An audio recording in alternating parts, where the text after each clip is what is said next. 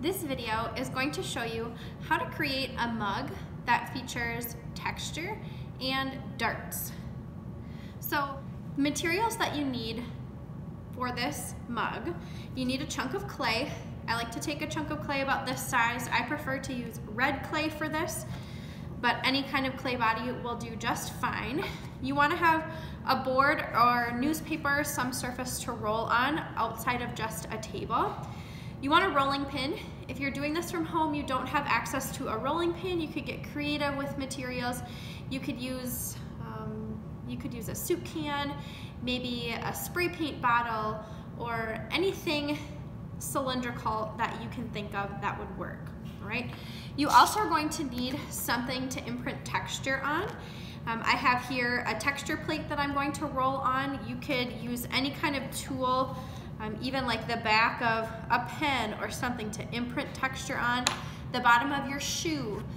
You could roll leaves or flowers. Lots of different things that you could get creative and find to use texture. A fork from your kitchen. I'm also going to use a fenneling knife. You could use a butter knife if you're doing this from home. And then I have two additional tools. I have just a clay tool that's going to help me with any smoothing that I may need to do. And in addition, I have a scoring tool here. This tool, you could also use a needle tool. This tool almost reminds me of a rake, and it has a bunch of little edges that are going to make scoring much easier. In addition to that, I do have slip, and I just make my slip by watering down some clay. You can also use water to do this, but if you have clay, you might as well take some time, mix water into it, and make yourself some slip. All right, so the first step to this is going to be getting your slab the correct thickness. So I like to start, rather than starting out by rolling out a big chunk of clay, I'm gonna start by tossing it. And as I toss this clay, I'm going to toss it towards me.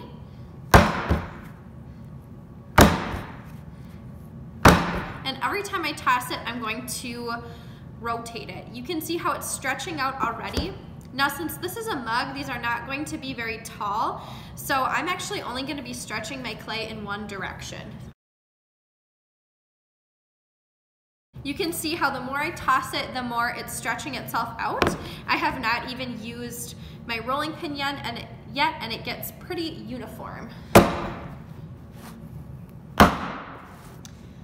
All right, I'm at the point now where I am ready to use my rolling pin.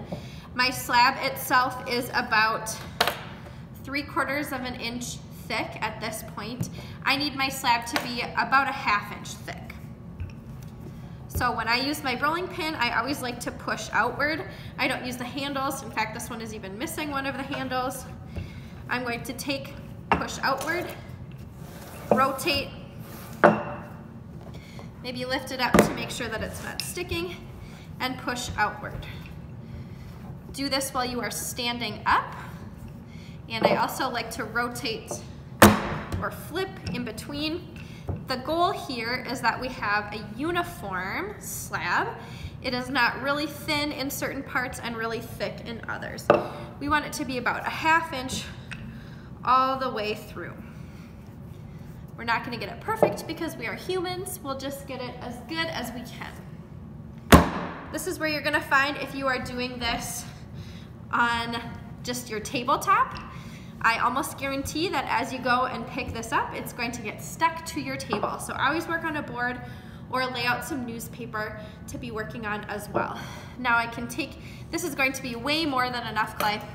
I can take it here and I want roughly about a 1/2 inch, maybe a little bit less, okay? Now, just a little tip, anytime you have extra clay sitting here, instead of leaving your clay just sit in small chunks off to the side, I always take it, especially with red clay because it does dry out really fast. I will always take this, put this together, compress it into a ball, and I can leave it uncovered, or I could cover this up, put it in a Ziploc bag if I'd like. But if you have your clay compressed together like this, it's not going to, there's a lesser likelihood that it is going to dry out. The next thing that I have here is I have a template, and this is the template that I'm going to be using for my mug. Now my template actually is just a bottle of glaze. You could get creative at home, use a soup can, would work perfect. Maybe you have a cup that you could be using. Whatever you're going to use, we're going to form this mug around this so that it holds its shape. But whatever you're going to be using, make sure that you either newspaper or paper towel, tape it on here. If I were to just roll this up nice and tight on my glaze container, it's going to get stuck. So I'm going to keep it like this. So once I have this rolled out, my slab is uniform. My next step is adding my texture. So whatever you're going to do to add your texture, you want to go ahead and add it here. I'm using this texture stamp. So I'm gonna choose this side. We rolled out our slabs a little thicker than we need them because as we add texture, you might notice we're pressing down a little bit. So our slab is actually flattening it out. If you can see that, my texture imprinted really nicely here. I'm gonna try to do my best, line this up and press it in. However you're adding your texture, you want to make sure that texture goes on nice and deep. We are going to be choosing glazes that enhance our texture, and if our texture is not on deep, it will just go away as we build our projects. So here I have my texture imprinted on. From here, this is where we're going to get into using our template. Now here I have more than enough clay to stretch, so I'm actually going to use my clay knife and I might cut up to the edge of my texture. This is extra clay, I'll add it to my extra clay pile. I also am going to cut one of my edges really nicely. So you could use a ruler to do this if you'd like. Maybe if you have like a flat piece of cardboard to run it along, that might be a good choice. I'm just looking around here for something that I have. I have a ruler that I'm going to use. I don't like to eyeball this because I almost always get it wrong. I'm going to cut this to slightly larger than the height I want this to be.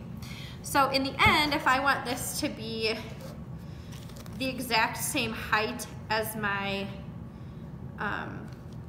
glaze container here, I want to cut it maybe a little bit bigger. I don't want mine to be quite so tall because it's going to be a mug. I don't like a tall mug. I like my mugs to be a little shorter. So what I'm going to do,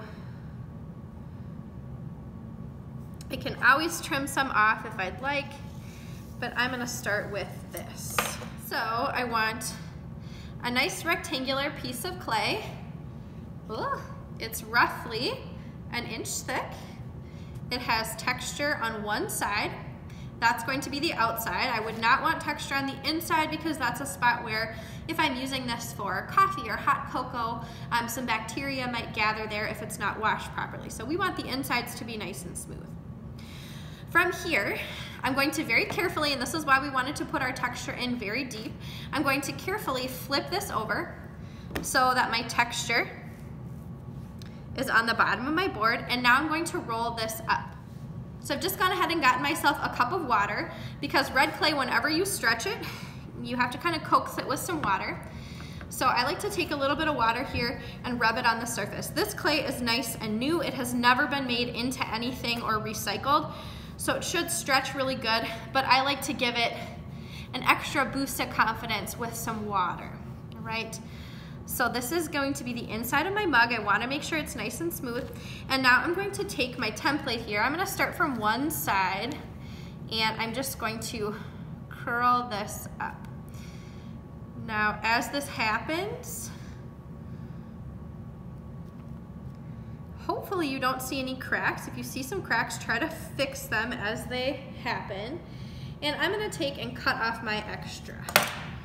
Now, I have my mug here so that everything is overlapping. If you can see that, I don't wanna cut it perfectly so that they line up. I want them to overlap a little bit, okay?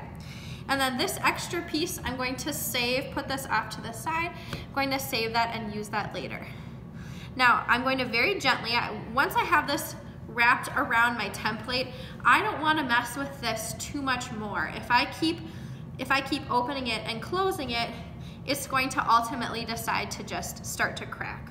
Now what I'm going to do here, try to do it so that you can see, is I'm going to take and cut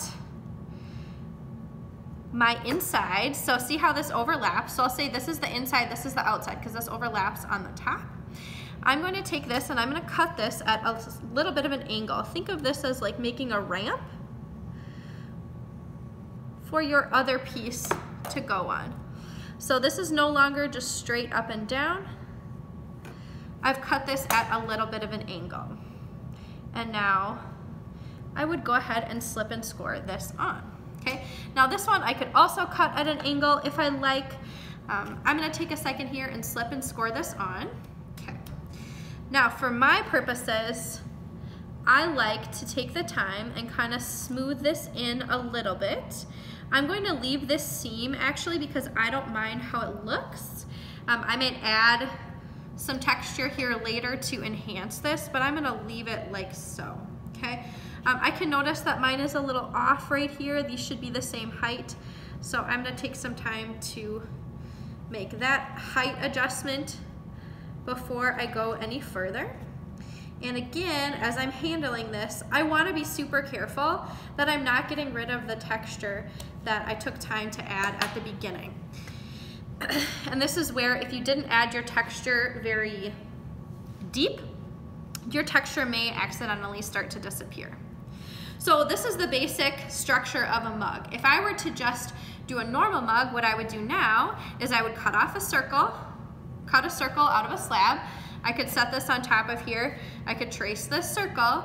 I would slip and score it, and then I would attach it on. And there I have a mug. We are going to be using what are called darts. And darts are simply some cuts along the bottom that create a sense of weightlessness at the bottom, and it will help to elevate it from the ground. So the darts are going to happen in a couple of different steps. The first step is I need to decide what's going to be the bottom and what's going to be the top. To be honest, this edge is not looking so hot, so I'm going to have this be the bottom. So I'm actually going to take this and I want to push, so pretend this is up, or don't pretend, this is upside down. So this is going to be the top where I'm going to be drinking out of. This is going to be the bottom. I'm going to take some of my extra clay here, squish it up, and I'm gonna make some supports. Because if I don't do this, you can already see, look at what happens, it sinks down. I need the bottom of my mug to be in line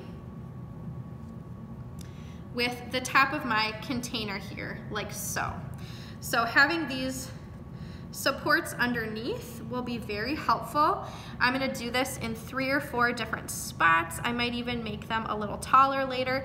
And this is where if you have not attached a paper towel to whatever your template is, this is where it's going to start to get tricky because you're not going to be able to just freely slide this up and down. Okay? So the next thing that I'm going to do is I'm going to make 4 marks. So if we think of this as a clock, if we think of 12 o'clock, we think of 6 o'clock, we think of 3 o'clock, and we think of 9 o'clock. Okay? So you can see those marks there. Now I'm going to go through and I'm going to cut a triangle. I could also cut a U shape. Now I'm going to take, and I'm going to do this on the side that I'm on, so bear with me here for a second. That mark that I made is going to be the middle.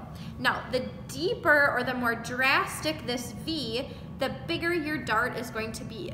So the more dramatic of the V, the bigger your dart. The wider your V, the smaller the dart. So I like mine to be about halfway in between. And I'll show you what I mean by that. So I'm using my clay knife here, and I'm cutting this out. Okay? Now you can see here, I have this chunk that is this triangular shape cut out. Again, I said I could do this in a U as well. You notice how that line that I drew before runs right along the middle. Now I'm going to take this is going to be my template, and I'm going to cut out 3 more of these. So I'm going to place this here, I'm going to put this, line up my center lines, and I'm going to cut. Okay, now I have, you can see, 4 triangles cut out of my mug. Now, I need to push my template even further down. So I might use even more clay to make my supports. I like to do these supports along the side, for sure along 2 sides. This just helps to keep it from sinking, okay? Now, I'm gonna bring my water back, because anytime you really stretch clay, especially if you're using red clay, you need to give it a little love and a little, you need to coax it a little bit. So I'm gonna take my sides here and I'm going to gently, maybe first I'll add some water to them so they're feeling a little stretchy. But I don't like to have my hands too wet because then the clay gets slimy and hard to work with. And I'm gonna take and push these together, okay? I'm not gonna worry too much about slipping and scoring right now. I'm gonna just take and push these together. Rotate and do this to all 4 of your sides. Take and push.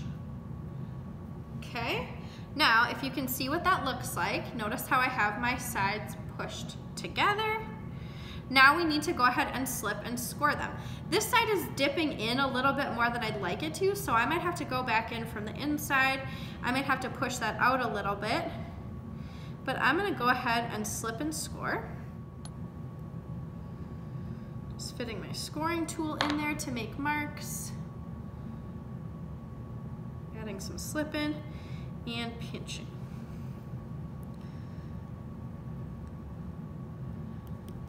Okay, clay also likes to be tapped, so I might need to look at it on its side and kind of tap to get it where I want it. Okay, now for the final details, I want to add something along the bottom, because right now there's just a hole hanging out there. We don't want that, especially if we're going to use this as a mug. So that's where I'm going to take this extra slab that I cut off earlier. And it does have some texture along the bottom, but that doesn't make a huge difference. I'm going to cut myself a rectangle or a square.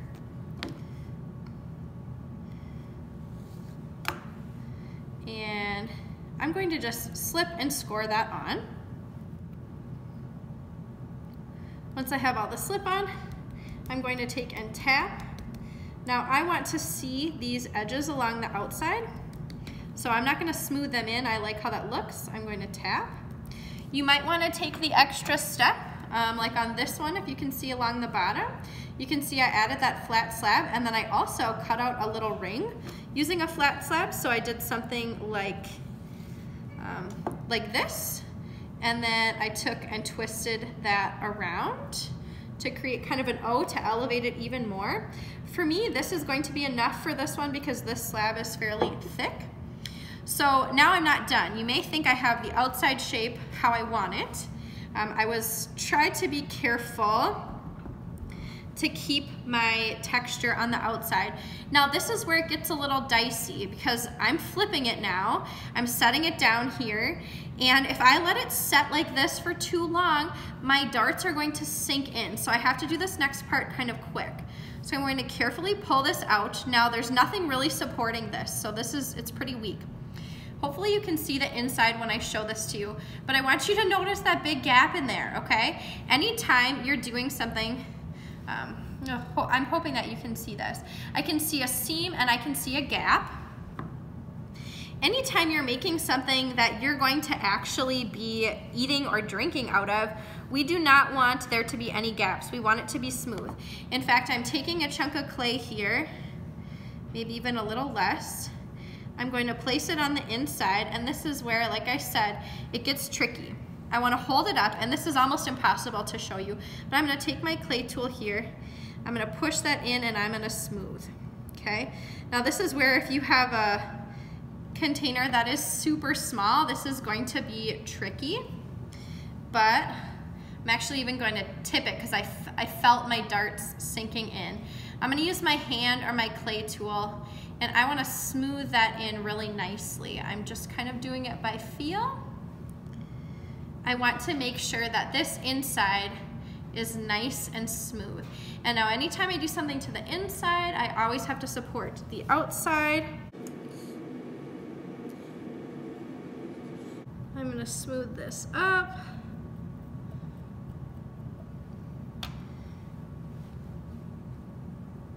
I might need to patch in more clay if I feel like it's not smooth, but we do not want any roughness in here. So this is the part where you can really goof things up if you're not careful, okay? Notice how I'm always supporting the outside as I'm doing this. Okay, just about done with that bottom part. I need to take some time on that seam along the side. I need to make sure that's all smoothed in. I will go in later and work with a sponge in that section also, okay? Now the very last thing to address is the lip. Now if you think about drinking on something, you're not gonna wanna take a drink off of something that is like jagged or even that has corners. So I like to take and use my fingers and some water to pinch so we make our lip nice and rounded, okay? Nice and rounded. I'm going around here. I'm smoothing. I want it even. I don't want it lumpy and bumpy. I might be getting rid of a little bit of this outside texture along the lip, but that's okay to me. I might tip it, tap it down in areas where it's higher. I want to make sure that that is nice and smooth, okay? Now, I feel like I've got the inside addressed, so now I'm going to take it, I'm actually going to tip it back over the top of my template. Okay, leave it sit there. And then I'm gonna just do a little more work with these darts because, you know, as you work with the inside, the darts tend to go away a little bit.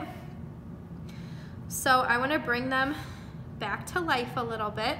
Almost think of them as folds of a box, okay? Now here, as I leave this dry, upside down is where I could add some final details. So, you know, maybe you wanna add some additional texture along the foot. I like to maybe make some marks in here just to make it interesting. Or maybe there's some craftsmanship you need to refine.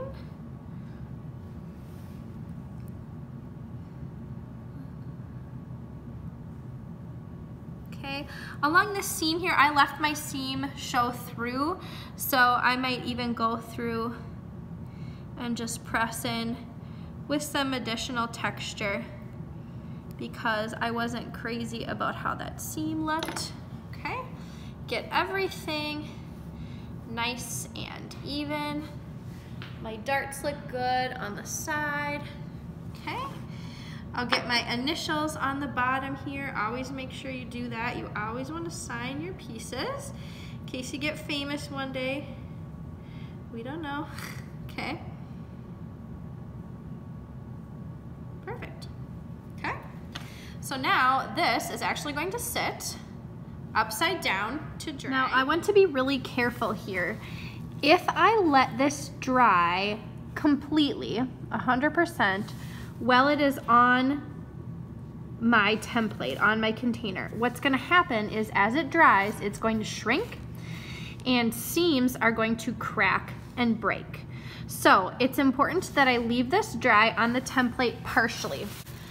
I like to take and really loosely cover it up with a bag, you know, let some of the air in, let it sit for a couple hours, maybe even overnight, and then when you come back, you want to take it, flip it, remove the template, and let the drying process finish upright like this. Again, if you let it dry completely, well, it is hanging out like this, you're gonna come back really disappointed because your entire mug is going to crack and break apart, and nobody wants that. And once it is fired, it will hopefully come out looking like this, and you will be able to glaze it really nicely. Show you one last shot. So if you look at the inside of this one, notice how you can't see any seams. So that was what I was doing on the inside there. I was smoothing over all of the seams, okay? So that is how you make your slab mug with darts. Have fun.